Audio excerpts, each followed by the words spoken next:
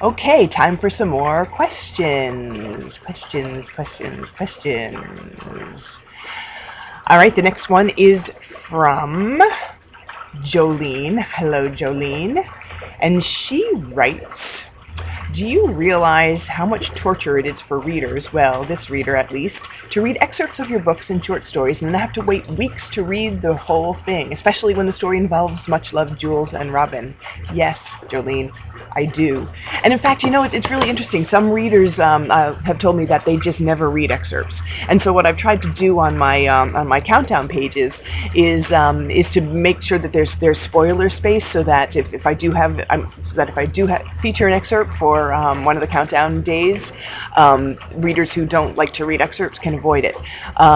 So yeah, like I'm not an excerpt reader. I am if I'm reading the book, I want to read the whole thing. So it can be yes. So yes, I really do understand that frustration very much. So thanks for asking your question, Jolene.